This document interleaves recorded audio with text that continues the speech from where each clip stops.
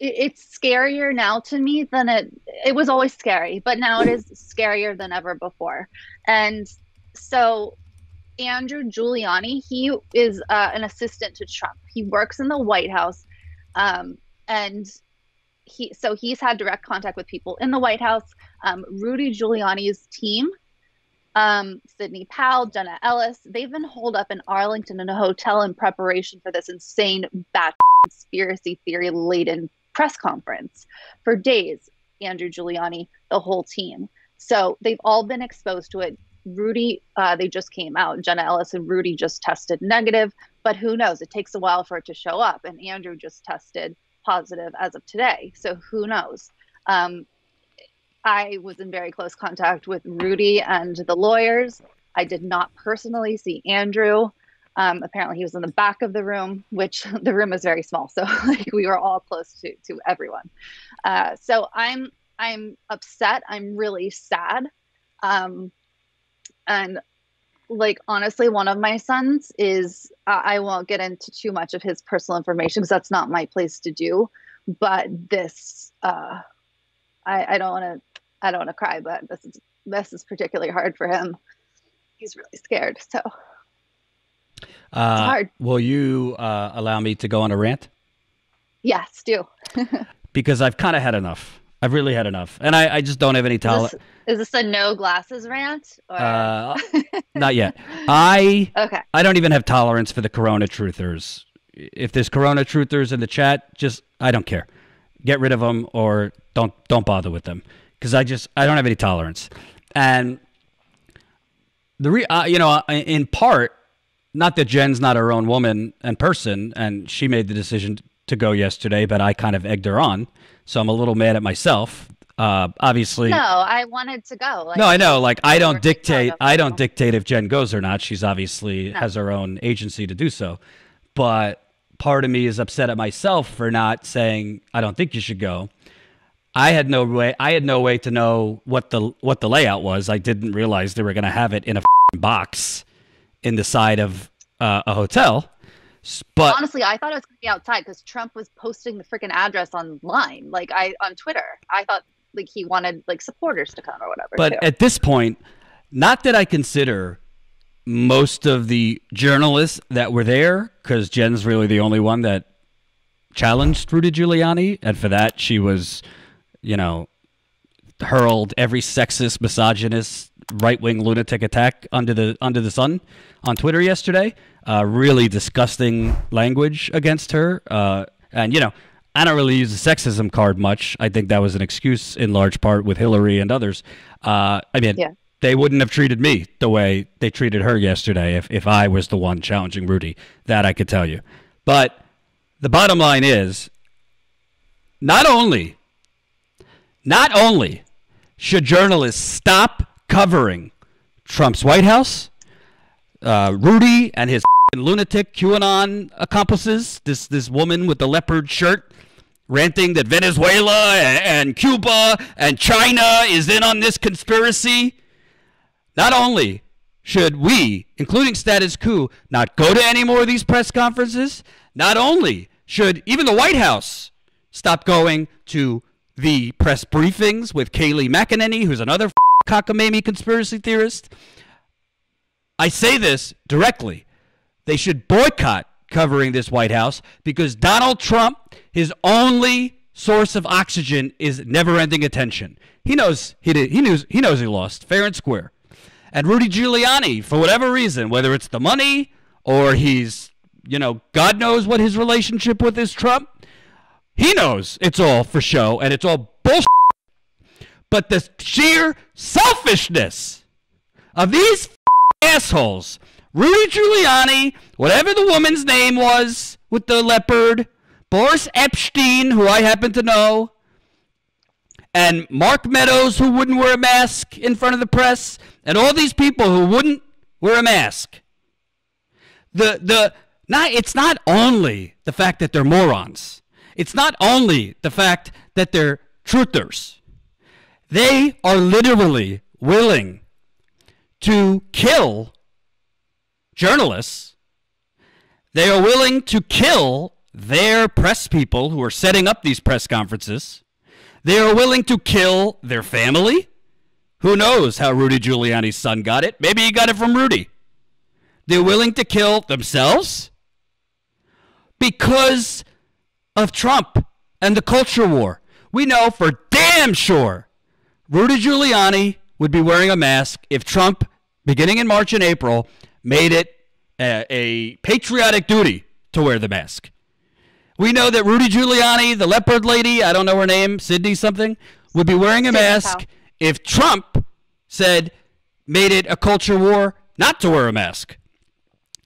We know they would be wearing a mask if Trump and Trump's organizations made MAGA masks or Trump's face on a mask. They'd all be wearing masks because it's not about the mask. It's not about science. It's not about anything other than they're following their cult leader. And the fact that Jen is now at risk, you know, God forbid, hopefully she ain't going to get coronavirus. But you want to know something? Being packed in a room like that where 5 people in the front are not wearing a mask, when Rudy Giuliani is pouring down sweat and hair dye and God knows what else was pouring down of him, when the woman behind him covered her face at certain points, yeah, it's going to circulate because odds are one of those people have it. And it really doesn't matter how many of the journalists were wearing masks because masks are like seat belts. They dramatically lower the risk of contracting. They don't eliminate it. And the fact that they set this up, this press conference, in the corner of a room, where was it, at a hotel? It was in the RNC building. The RNC building. When they sure as hell could have done it outside, and they sure as hell could have put a mask on. And now, it's not just Jen, by the way. The other journalists, I use journalists loosely, who are there with a mask, that are now seeing that Rudy Giuliani's son has COVID. And in the coming days, maybe we'll find out that Rudy has COVID, or Sydney has COVID, or Boris has COVID, or the other Neanderthals up there has COVID. They're all probably going to have to quarantine away from their kids. They're all going to have to be panicked whether 4 or 5 days from now I'm going to have COVID. Journalism, yes, there are calculated risks you have to take from protests and elections or whatever, and we take the calculated risks. But usually those risks are not coming from the very people speaking at a press conference. They're usually coming from unforeseen things. Police, natural disasters, war zones. Usually the people you're covering don't willfully put you at risk. And it's not only the fact that they are reckless. The sheer subtle fascism. I don't think a lot of people noticed, and Jen rightly called Rudy Giuliani on this. First thing out of his mouth when Jen asked the question, what fake news outlet are you? So it's not only that they're actively just risking journalists. They actively are trying to harm journalists. The reputation of, and I consider us far different than some of the other journalists in the room. But let's just, for argument's sakes, group us all as one. We're all journalists, right? They might not be the type of journalists we believe you deserve, but they put out stories, they cover things, whatever. The fact that your go-to visceral reaction is, what fake news outlet are you with? What fake news outlet are you? I'm not going to wear a mask, but you still have to come and listen to my conspiracy theories? And the devil's advocate would say, well, Jordan, nobody forced Jen to. Nobody's forcing you to go to these things. You don't have to. Well, I don't know. Yeah, you're right. Nobody's forcing us. But who's going to challenge an attempted coup d'etat of democracy? I mean, I'm not a fan of Joe Biden. We're going to cover him later and the corporate Wall Street deficit douchebags he's lacing up and lining up his administration with. But at the very least, when Hillary Clinton lost the campaign, she conceded that night. She didn't have an election fraud conspiracy. Mitt Romney, who I'm not a fan of, didn't either. McCain, who I'm not a fan of, didn't either. Trump is actively having lawmakers from Michigan fly to the White House to kiss his ring to keep up this charade. You literally have the recount in Georgia. Okay, it was a hand recount. So if it's rigged, if it was rigged on the machines, they did a hand recount. Is that rigged too? Was the hand recount that just recertified Biden as the winner? Is that rigged too? Is Venezuela hacking into the hand recount? Is China hacking into the... I mean, this is more bad than the Russiagate conspiracy theory. This is more bad than name your conspiracy theory that's really bad. And by the way, Jen is the queen of conspiracy theories. She reads this like nobody's business. Some conspiracy theories are true. And you still have progressive channels. Yes, let's name them by name. Convo Couch. These other, who I happen to like Fiorella. But they're out to lunch on this. Just standing in their, stuck in their tracks. Stubborn as hell. Won't admit they're wrong.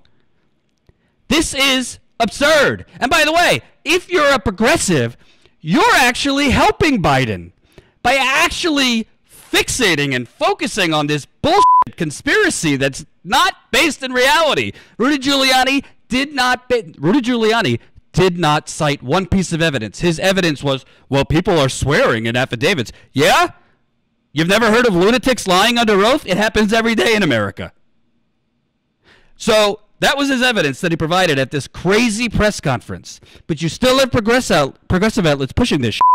And by them pushing this shit and helping Trump and helping Rudy Giuliani, they're keeping the attention off. Right now, Biden is stacking his administration with Wall Street vultures, with congressmen that take the most oil and gas of anybody in Congress and have ignored their constituents in Louisiana who are living in Cancer Alley. I'm talking about you, Cedric Richmond.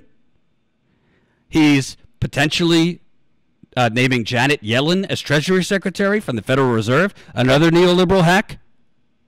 Michelle Flournoy. Yes, we're woke. We're going to name the first female defense secretary who's been on the wrong side of every war and loves war, and has been part of the revolving door, Jen, of defense contractors and government. The fact that Jen and I are willing to take calculated risks, meaning I'm willing to go to a Trump super spreader event outside where nobody's wearing masks. I'm wearing a mask. I'm sanitizing this and that, and I'll let the chips fall where they fall. I have to separate from my wife when I do these things because she understandably wants me to go get a test when I get home before we reunite. Her parents are a little older, doesn't want me, if I have it again and don't know it and pass it on. Jen now has to quarantine from her kids. Her kids are understandably freaked out that she might have it. And who suffers the consequences? By the way, Axios reported Rudy Giuliani and the other hacks that spoke at this press conference yesterday didn't go to the White House today for Trump's meeting with these feckless Michigan lawmakers who Trump is trying to, I guess, even though it's irreversible at this point, he's trying to get Michigan lawmakers to fight the certification in Michigan. So Rudy Giuliani and these lawyers had enough respect not to go to the White House today because there was COVID. They've been around someone with COVID, i.e. Rudy Giuliani's son. So they follow science in that regard. They were around somebody who's COVID positive, so they won't go to the White House. But they can't indulge in the tyranny of wearing a mask. They can't hold a press conference outside instead of in a corner of the RNC. Don't think that wasn't intentional. Don't think the RNC couldn't have done it outside. If there was, there is no justice in this country, but if there was, some of these people need to start getting criminal charges for reckless endangerment. Politicians who refuse to wear a mask, this fucking fakakta governor of South Dakota. South Dakota is, I think, number 1 or 2 right now in cases. She's still with her culture war. No masks for us. We'd rather die than the tyranny of masks. The North Dakota governor, who's a conservative, as red as they come. He finally put in a mask mandate, and a sheriff, as I covered the other day, is saying, to hell with your mandate, Governor. I'm going to blow you off. Hope you enjoyed that last video. Hop on over to statuscoup.com where you can sign up for our email list and become a member for as low as $5 to $10 a month. Membership is how we grow. That's statuscoup.com/join. And remember, join our email list so we can grow the revolution with you.